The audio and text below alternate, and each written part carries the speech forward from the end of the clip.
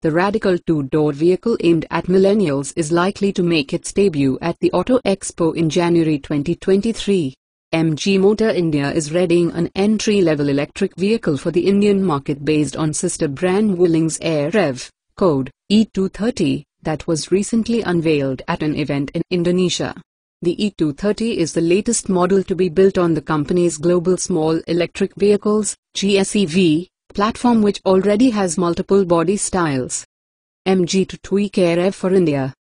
While much remains the same as on other GSEV platform-based vehicles, including the two-door body style, expect MG to substantially tweak specs and equipment for India. Company sources say that the E230 will be modified and adapted for Indian conditions. In particular, the aircon and battery thermal management system will be beefed up. Also, the Air-EV will wear an MG badge and receive a new name for India. The Air-EV has the same funky, boxy character of the Hangwang Mini EV, but the detailing is more futuristic.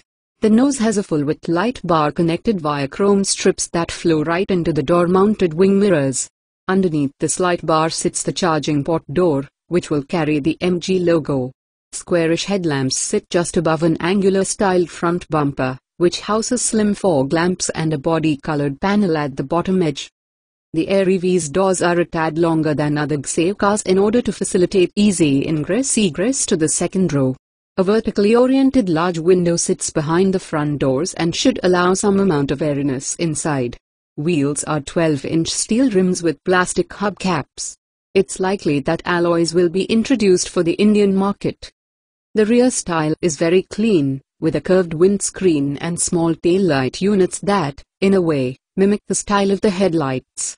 Below the windscreen sits a neat horizontal light bar that stretches right across the number plate housing set in the bumper. MG EV for India will be feature-rich.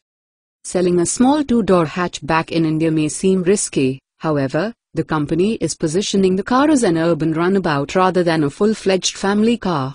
The runaway success of Hangwang's range of micro-EVs in China, which is traditionally a big car market, has made MG India hopeful of a similar trend in India.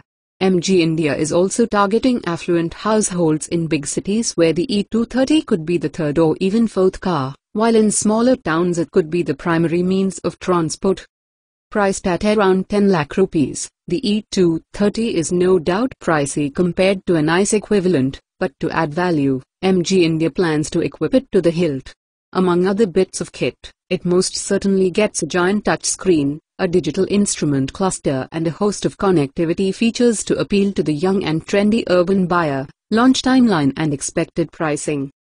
Launching a two-door EV at around 10 lakh rupees is a bold and even risky move, but with customer preferences and habits changing rapidly, this radical-looking EV might just click with those looking for a very compact, cool and ultra-efficient city runabout.